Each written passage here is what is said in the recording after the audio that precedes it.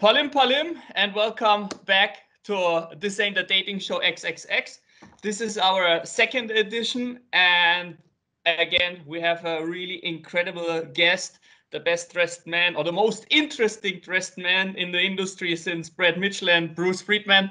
It's our good homie, William Soares Pinto, the polyglot man that is really an expert into dating, and I'm really happy that he's here today with us. This show is presented, like always, from the affiliate dating program Masters in Cash, and we will directly start with the chat today. So, William, thanks for being here on the show. Greetings to Portugal, and a lot of people here know you, but for the people that don't know you or don't know you too well, introduce yourself. Okay, thanks, Stefan, for having me. First of all, so I'm sorry you introduced me like that. I would have known I would have wear my best outfit. I am just like out of bed in Portugal. It's 2 hours left, and I am on my, let's say, like relaxing time. So I didn't like expect to have such a great introduction. So I will get myself introduced. So aside of wearing some colorful stuff, I also do a lot of dating, like Stefan say.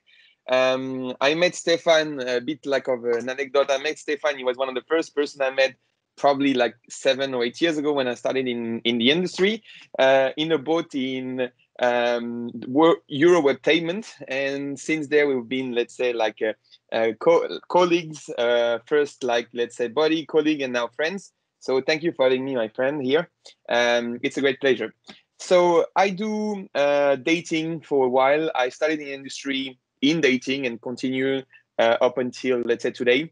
I started at Hot People about 7 or 8 years ago, I believe 7 years ago now, and was running the affiliate program for a while and learned a lot of my, let's say, like first knowledge in this company. And then I move on to Xcash, where I become, let's say, Stefan colleague for a while, or like a brother for a while, and we were running like a very strong affiliate program in the dating in Europe. And now the last few months I decided to stop my cooperation with Xcash, and I'm now, let's say, taking some good times and relaxing a bit and thinking of my next move, let's say. So my expertise are really into dating affiliates. I know quite a few of them, but also dating product. I did quite a lot of product and mailing and bidding. So the whole, let's say, like overview of this dating area. I mean, I followed your career practically from, maybe not day one, but from month one or something like this. I think you were like 2-3 months in Hub People when we met there, and you were already like super energized to push this forward. I mean, you started with Revshare and Whitelabels. Then in Xcash you had CPL, you had CPA, and you worked also a lot with API stuff. A topic that will be like the line that we will speak about today. So you are really a true expert in the dating industry. That the people know you a little bit more about your character, not only about your professions and your outfit. I prepared 6 points. It's a new category on the second show that we will start. It's called Tell Me. And it's tell me, do you prefer? And I give you 2 options. There is no no, or you start and you hold a monologue for 5 minutes about one of this. You can do it after this 7 questions if you really feel it. And we have unlimited time. The camera has battery for 1.5 hours, so you can speak about all the points if you want. So I give you now 7 points, and you simply say like, yes, this or this. So the first one is shitty wine or great beer? Great beer. Okay. Live trade shows or virtual ones? Live, for sure, 100%. About this we can speak later on as well. Generic dating offers or niche offers? Niche offers.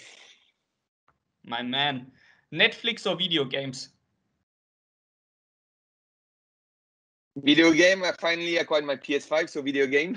You can Finally send me found then it. back my PS4 because Yeah, you have it exactly. since 1.5 years. iPhone or Android?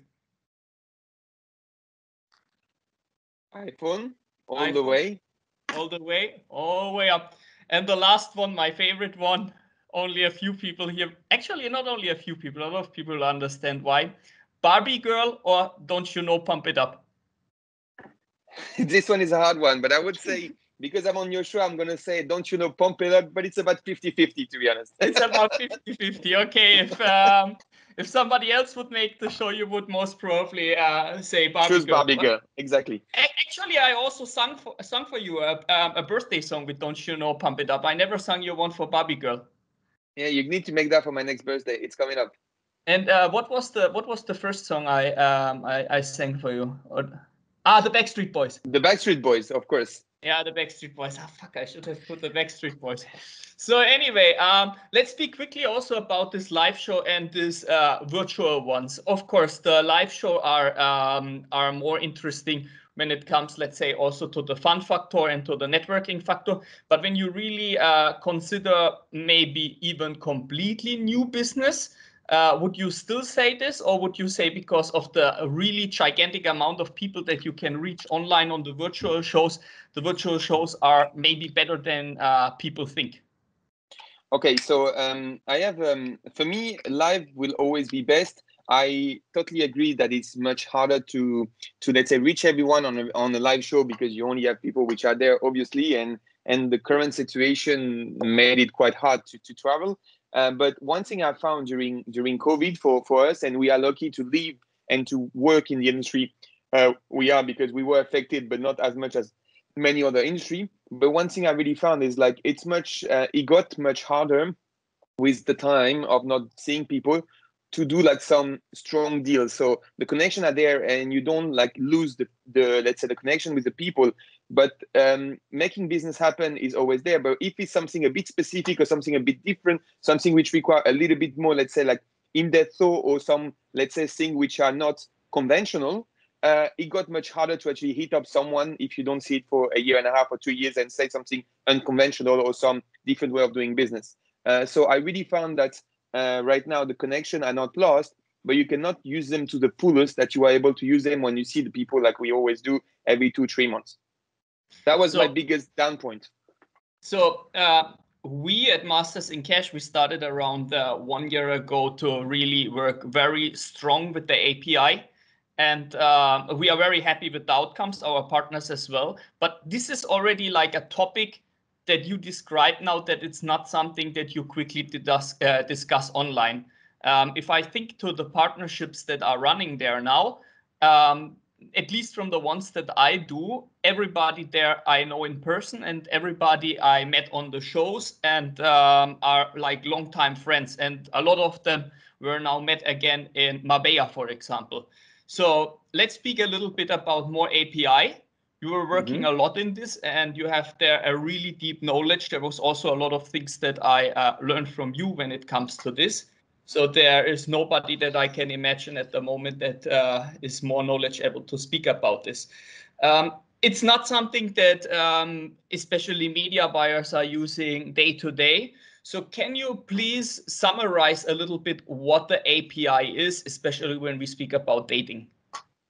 Well, API is really like it's a complicated thing to say. Like, instead of sending a conventionally, and for a while, media buyers, affiliate, webmasters, whichever like category people falls in, they were using direct link, sending a click to like an offer URL, and then from this moment forward, when the click is generated and sent to the advertiser, the affiliate job is over, and it now relies on the advertiser or on the network to monetize his click.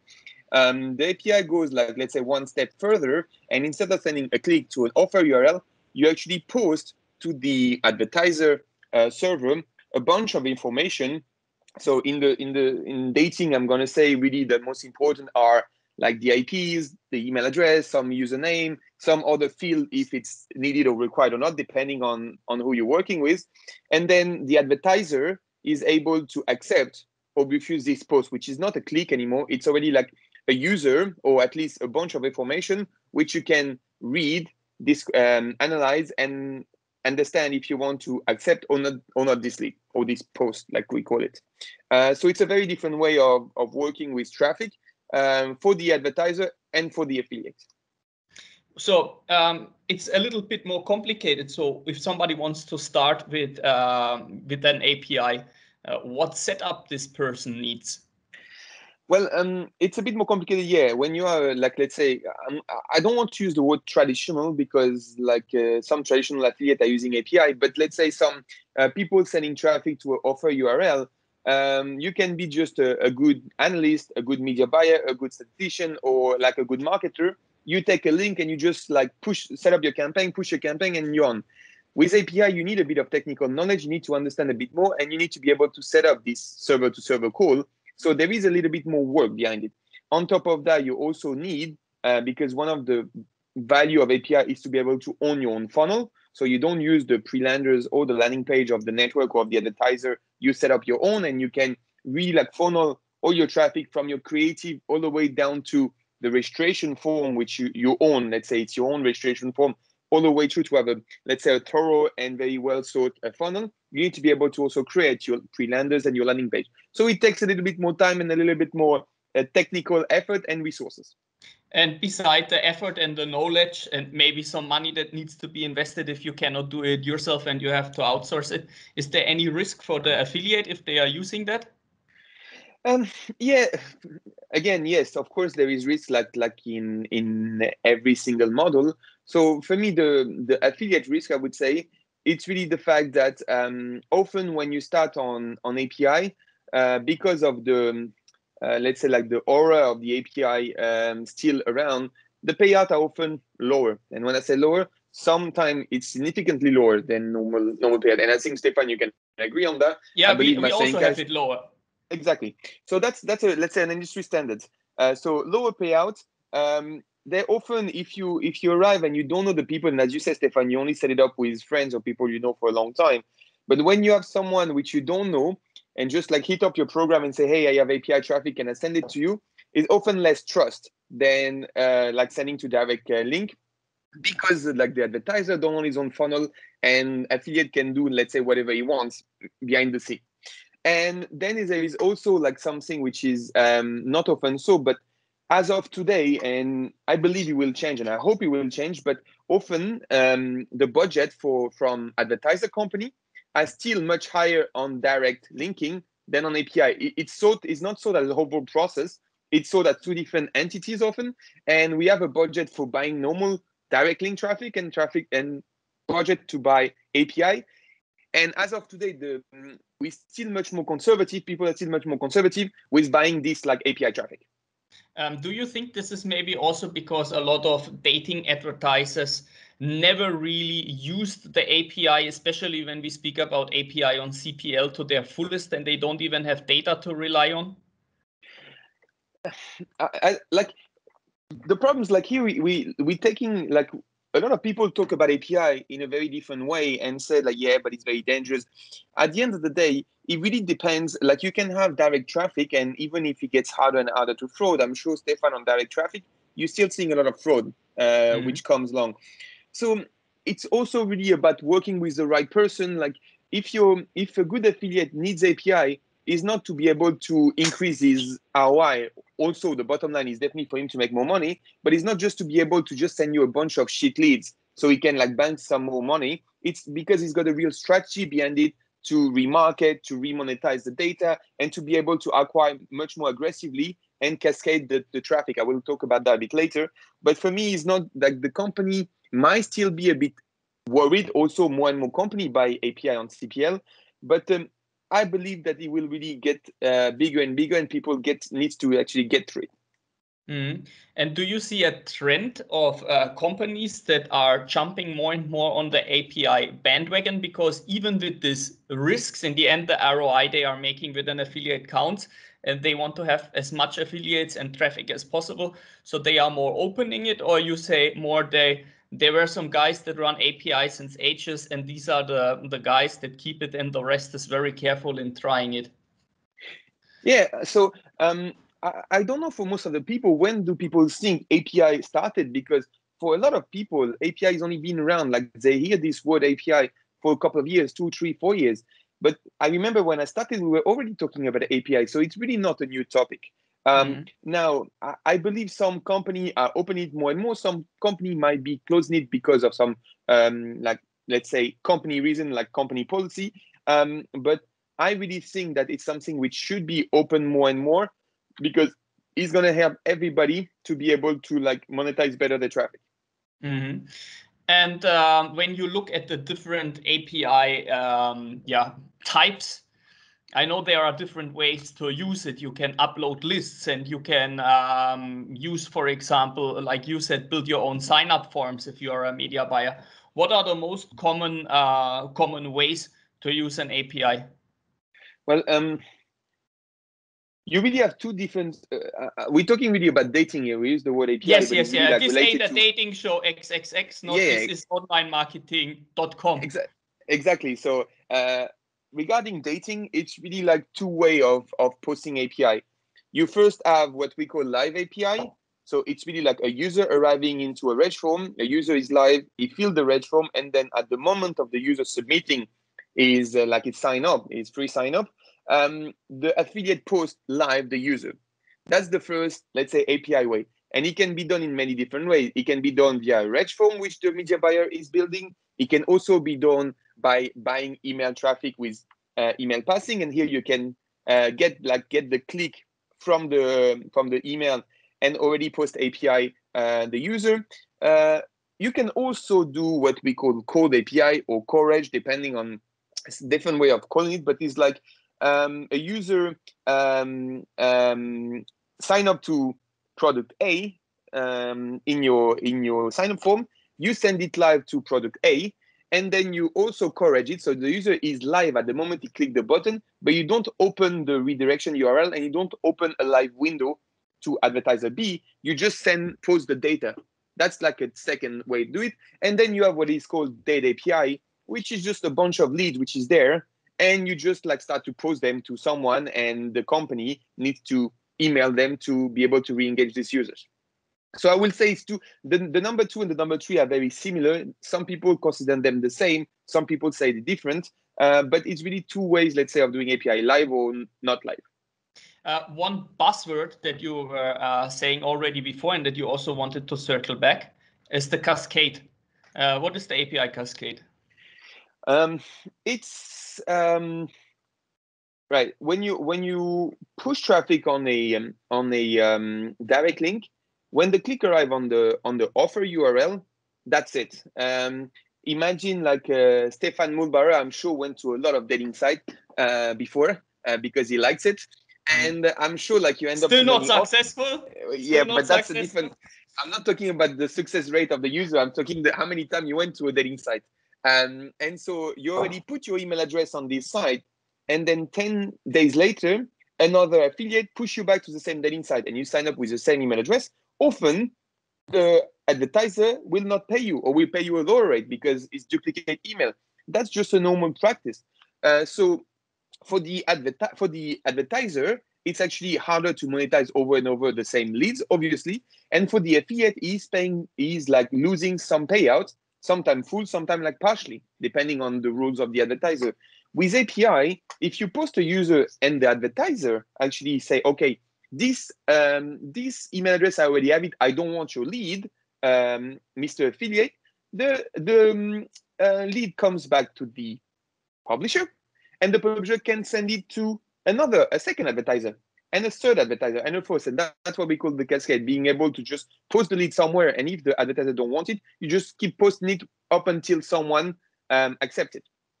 So obviously, you have a logic behind your cascade. You always put the top offers on top. It's very similar to the concept of smart linking on the click, but it's through a server post and accept refusal, dependent on accept refusal of the advertiser, than just on redirection from demographic of a smart link click.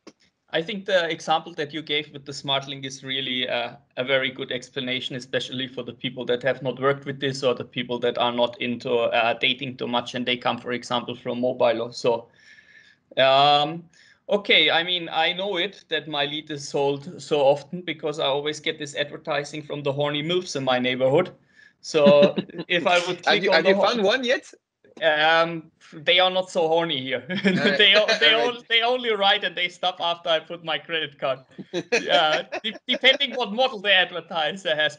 So if somebody is watching now this video and is convinced to start to work on API, most probably will be a person that is already a little bit more experienced. Of course, he needs the advertiser that accepts the API, just as one example, but there are a lot of others out there as well that are good in this field. What else he needs beside an advertiser that gives him this possibility? It doesn't matter now if they give him the API on Revshare or CPI or CPA. What else the affiliate needs? Well, you need to be able, as you said, like to have or a bit of technical skill or have a developer which can like connect the API, because the way it works is the advertiser give you is API documentation and you have to just plug it. That's one of the, let's say, the downside of API is not like one fits all. Every time you want to integrate a new advertiser, you need to set up their own like API and plug to their own API. That's the first thing. The second thing is really like being able to build your own funnel, as we said, build your own landing page and understand like what you're actually going to do with it. And the third one is to try to explain your strategy with your advertiser, because now when you send traffic to a direct link, of course, every single affiliate manager asks, okay, where your traffic come from, what you do with it, how do you advertise it, like it's the normal process. But on API, the screening, as we call it, is much more like push, because we really want to understand what's going on with the lead we just get out of nowhere, because for the advertiser, it's really a lead out of nowhere. Mm. And what about software? The affiliate needs some special software, most probably not when he wants to run it as normal. But let's say the guy already wants to run the cascade. He needs like a special software. This is a software you buy as a SaaS, or you have to program it yourself, or how is it usually? Well, most of the people I know have got their own cascade, like their own. It's not really a software. It's not. I'm not aware of something like widely available with, I say, like as a SaaS.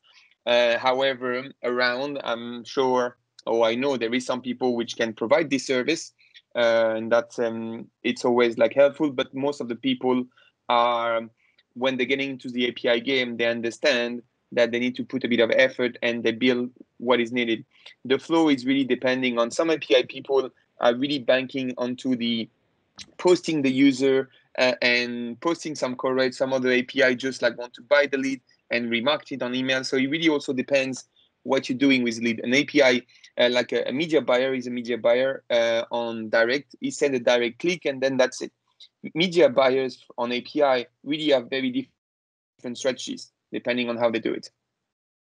Okay, I mean, it was for me before this call already clear that API is really an amazing solution, and I hope the people that are watching the show are now more and more also interested in trying that. How you see the future of API? What will there be some new developments, or will it simply grow because the affiliate marketing gets more and more professional and you have to milk the last dime out of the guy? Especially users are signed up very often in all kind of programs already. Where you see the future of the API? Well, if I would give you like the $1 million answer, I might come back next year on this show and be a millionaire. That's the truth. So let's say I don't have the $1 million answer. The fact that I don't have it yet, at least.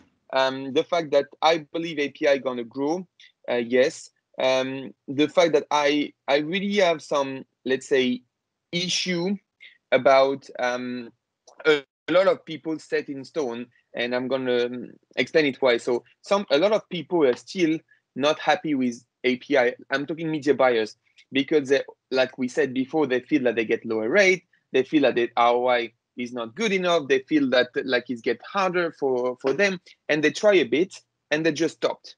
And for me, the true value of like these people are very clever people which spend sometimes months, sometimes even years to build a successful media buying business on direct clicks, and then they just take API as like it's a new traffic source. Oh, we're going to try that quickly, we're going to do a test, and they try it for a couple of weeks and so. And for me, it's quite a shame because like they spend a lot of time, effort, and money to build a successful business on one side, and then this new thing, which is kind of very different business unit at least, or a different business overall, to do like API traffic, they just spend like I know some people will spend a couple of months, oh, it doesn't work and stop.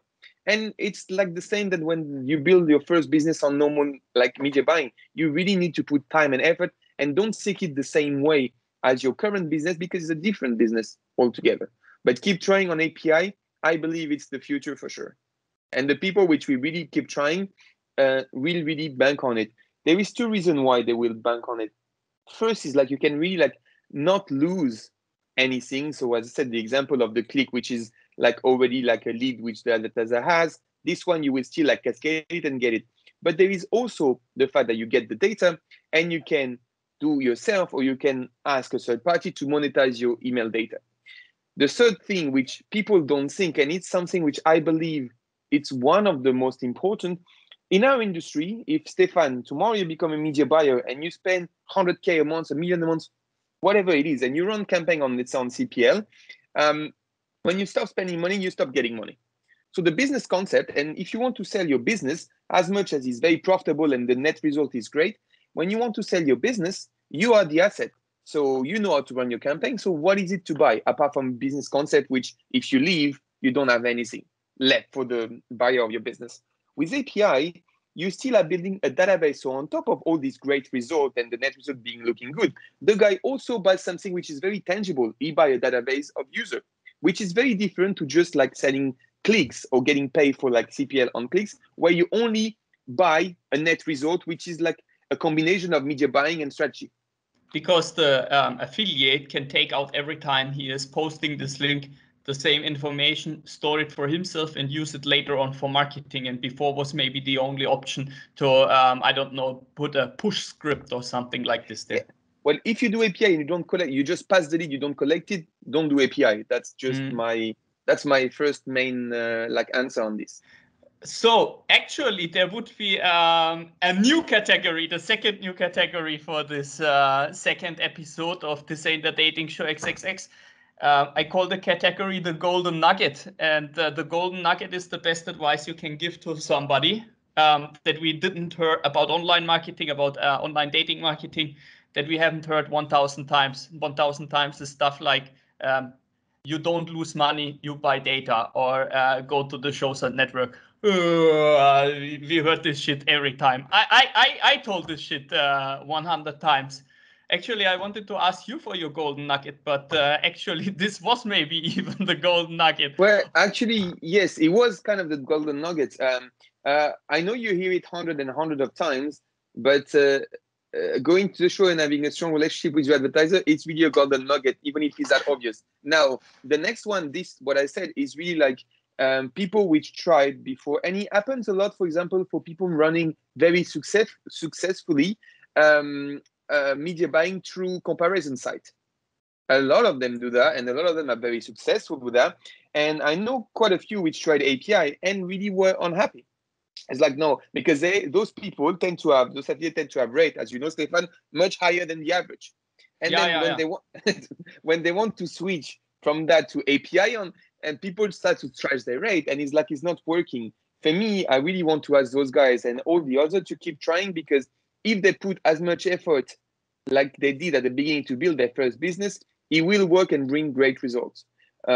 Data, like you are in mobile and you know exactly how important is data. Data as not the data you collect. I'm talking about the data. Is this user on Vodafone or on T-Mobile? This was data. Exactly. This was your important information to be able to monetize it perfectly back in the days, in your mobile days. But for data, when you collect data, you hold a power. If you know how to use it, you will really do great about it. For me, there is also like another thing. When you have your own, let's say, cascade, it becomes much easier to actually try things, because like you really have a flow of your own, not just your own creative, but you have a flow of your own pre-lander and lander, and you don't have to always go to your advertiser. Can I have a new lander? Can you build me this? Can you build me that? You do everything yourself. The last thing I want to say about golden nuggets on API, and this is something needs to be discussed with your advertiser, and it's something which not everybody do, and something that you might need to start to have some nice, let's say, revenue and payout to be able to ask it. But API means that you post the user, live API, sorry, means you're going to post the user in the members area of the advertiser. Make sure you ask your advertiser to give you all the redirection URL which are allowed, because maybe you want to try to send the user into the messaging section. Maybe you want to send him directly to a profile page. Maybe you want to send him directly to the payment page. Do not just take whatever, like the first URL response that the advertiser give you, because they often give you only one. Ask the advertiser, where can I send my user? Can I send him directly to a profile? Yes, then you take a profile of this girl, you put the landing page with that, and you arrive directly to this profile on the members area. Can I send it directly to the credit card? And you do your own testing, because here you're a step further than the advertiser. Advertiser is supposed to do that for you, and is doing that for you when you send on clicks. But when you send on API, you are the one supposed to be able to do this testing and should be doing this testing. And do you have maybe even, don't have to be exact, but something like an estimation how this is even improving your results if you are changing the redirect URL and not simply take what the advertiser is giving you? It really depends on your way of promoting. I will not say I give a number, because it will be like we say, pull out my ass. So no, I cannot give you, but I have a couple of examples which were two-digit variance of conversion ratio. So improvement can be huge, but this is something which affiliate needs to understand. The advertiser cannot do anything anymore but this testing. It's really the affiliate job now to send the user wherever they want, or whatever the advertiser at least allows it. And if the advertisers say we can only send it there, you need to make him understand, again, if you are a serious affiliate and you have enough spend and enough revenue, okay, but I want to do my own testing. I need to have more than one redirection URL for to send my user in more than one place. So we can say that it adds for the affiliate another variable for A/B testing or ABCD testing. Like everything else, like he has to test usually other landing pages or other banners. This is now coming on top. Actually, this was not one golden nugget. It was like 3 or 4 golden nuggets, but they are all golden. So we will not cut out everything beside one. We keep it like it is. I will say something. Sorry, like you said one golden nugget. You said 3 or 4 just now, but one thing you mentioned A/B testing, and this people might not agree with me on that, but everybody talks about A/B testing and everybody does A/B testing, and we are in the testing industry and this and that. But when you look closer, people are really lazier and lazier with the campaign and everything to really do this A/B testing. And I remember, like back in the days, I really I did a bit of mathematics back in the days, and I can count until 10. And I realized that the A/B testing was really not, let's say, followed properly. And one thing I suggest, and I suggested so many times, and people sometimes look at me like I'm an idiot, is to really always benchmark your A/B testing with AA testing. So every time I do an A/B test, I always do A1, A2, B1, B2. A1 and A2 being the same exact, and B1 and B2 being the same exact. Just to know when you can actually make the decision. The worst thing with A/B testing is to actually you think, oh, B seems to be doing better than A, so we switch to B, and actually you just made the decision too quickly. So make sure you benchmark your A/B testing. If the variance between A1 and A2 is greater than the variance between A1 and B2, that means you cannot make the decision yet. Mm-hmm. That's just a quick one. Yeah, but you're most probably right. I see it also that media buyers are starting, and you see they have only one subsource and there is nothing else tested, and they say like, it's not working well. Yeah, but for a lot of others it's working, most probably because it was not put enough effort into different split tests. I mean, sometimes we have like 20 landing pages and they test one. Yeah. Which one is your best landing page? I don't know. I don't know where you buy traffic. I don't know how you promote. I don't know what your creative looks like. I don't know how you do it. It's something which for the advertiser, and I was one for quite a long time, gets okay, what do you promote? Oh no, just give me your best URL. It doesn't mean anything. Honestly, it just doesn't mean anything. It used to mean something, I guess, for you in the mobile day, which was one great URL open and it worked, but not in dating. It does not work like that. What I do in the meantime, if somebody's really interested to also invest some money in media buying and try it, I'm not speaking about SEO or email. There we have stuff that we can pinpoint to this person. But with media buying, very often I give them something like a landing page rotator, and after they made a serious amount of clicks and conversions, we eliminate the stuff. So this is how I get some guys really in good numbers. But to give a guy one landing page, this is the best one that we have. Yeah, and it's one of the reasons. It's one of the reasons, I guess, why API is not taking off as much as I would like to. Is because we've been, and now I'm gonna say a bad point, and maybe affiliate gonna hate me, but we've been helping so much affiliate and doing so much work for them. When you start to do API, affiliate needs to get back to proper work and build his own, like, spy properly, build his own landing page, build his own freelander, because now he owns everything. So it's also a lot more work for the affiliate, that's for sure. And you cannot expect to have API and on top of that of course you can ask your advertiser, hey, give me your top 10 landing page, I'm going to upload them to my server, and of course you can do that, and some advertiser will do it, but at the core of it, if you do API, you will have more work, that's for sure. But on the long term, most probably a better outcome if you make it proper. Yes. Okay, that's it actually for this second episode, API edition with William. Do you have something more to contribute to the audience?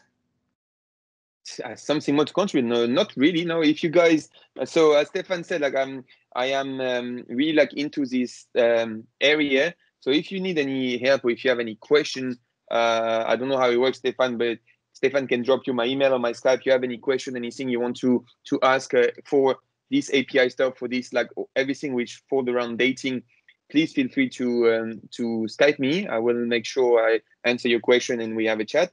And for the rest, no, I don't have really anything to add. It was great to be here. I'm a bit like sad we didn't add time to sing, but that's okay. We'll do it on the next episode. We make a 1-year anniversary version where we only sing. Okay, perfect. That's it for me, Stefan. Okay, then William, thank you very much for being here at the show. Not only for the time, but really sharing all this. I circle back this golden nuggets. It was also for me working now since around 1 year with API and really loving it. Some stuff that was also new for me. For example, the point with the different URL where it should be posted. Never thought of it, but makes definitely sense.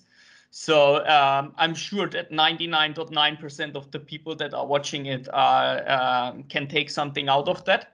So thank you very much, William, and thank you very much, Masters in Cash, for sponsoring this podcast of This Ain't a Dating Show XXX.